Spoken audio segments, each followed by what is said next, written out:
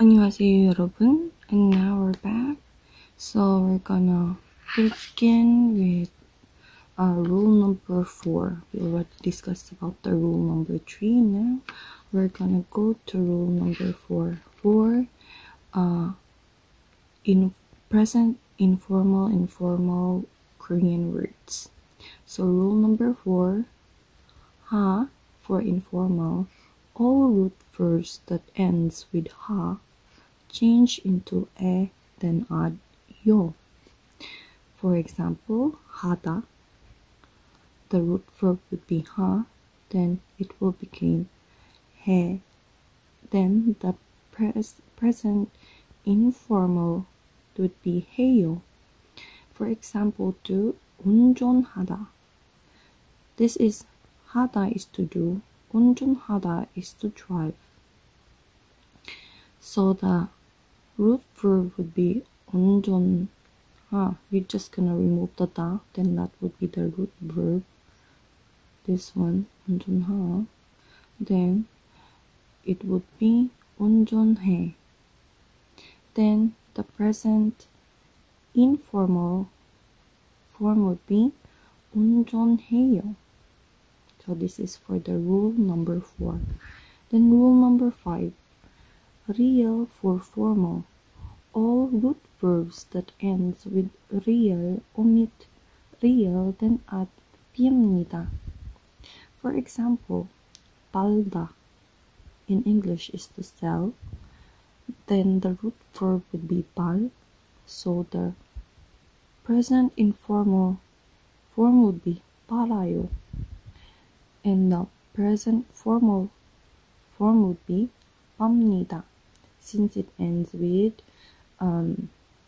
real, we're just gonna remove the real, and then since it has a vowel, so you're just gonna add 비입니다. So 팝니다. Now let's proceed for the other examples. For example, 서두르다, 서두르다. This is the root verb.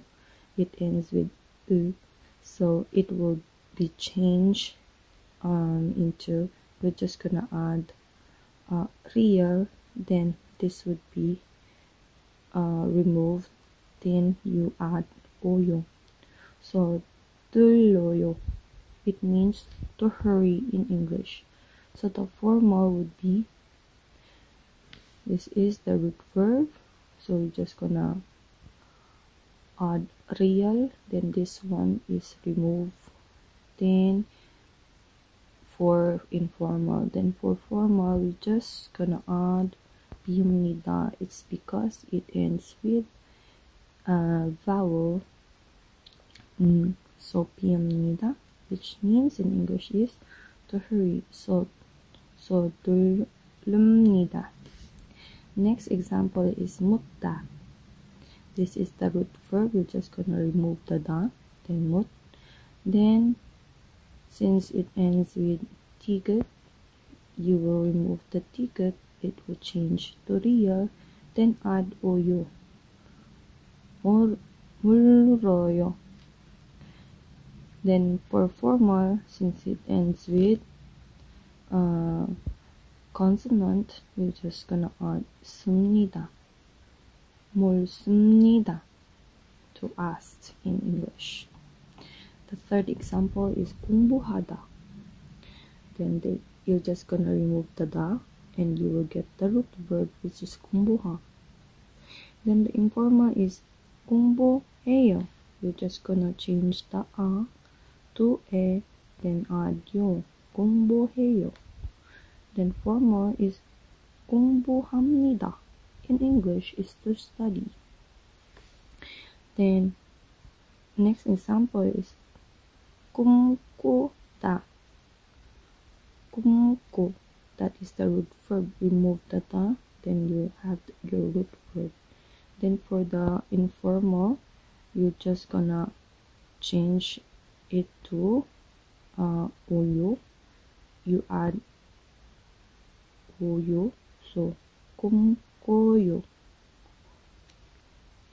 And if you are kind of you don't understand this one, you go back to the rules that I taught you from rule number 1 to rule number 5 so that you can understand this one. Then for the formal, it would be you go back to the root verb, then you add 비읍니다 since it ends with the vowel U.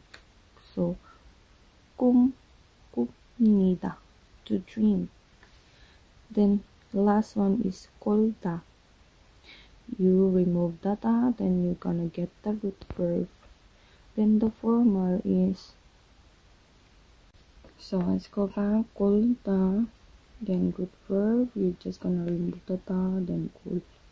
Then for informal, since it ends with real, then has a vowel O, so you're just gonna add oyo, 꼴로요.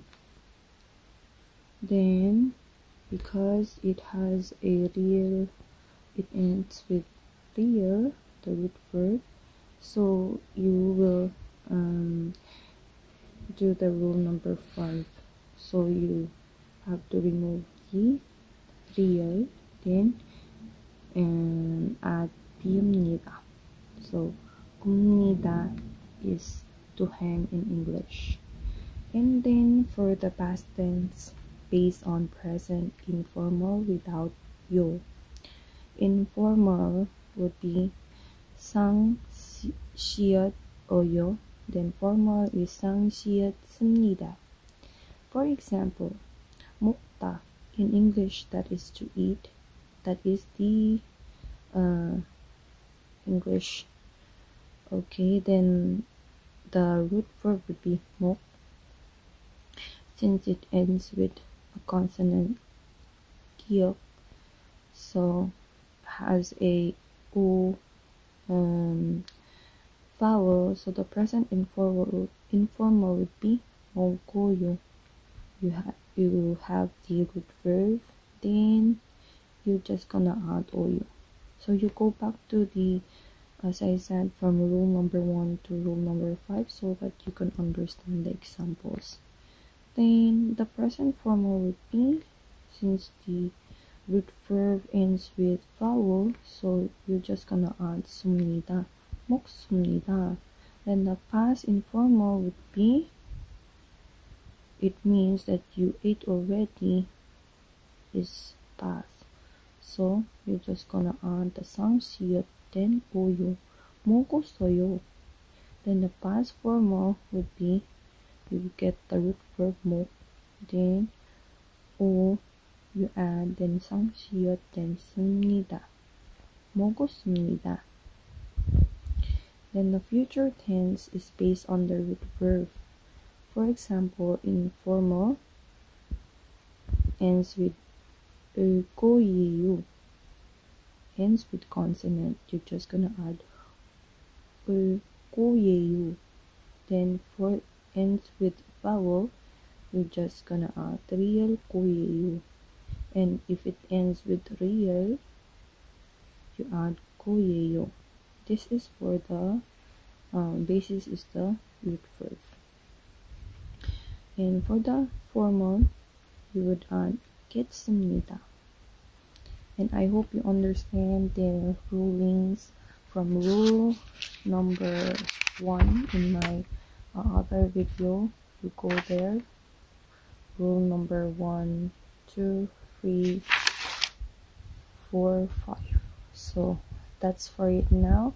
So I will discuss this one for the next coming videos. So I hope you learned something and hope you're gonna see my upcoming videos. Thank you so much. See you next time.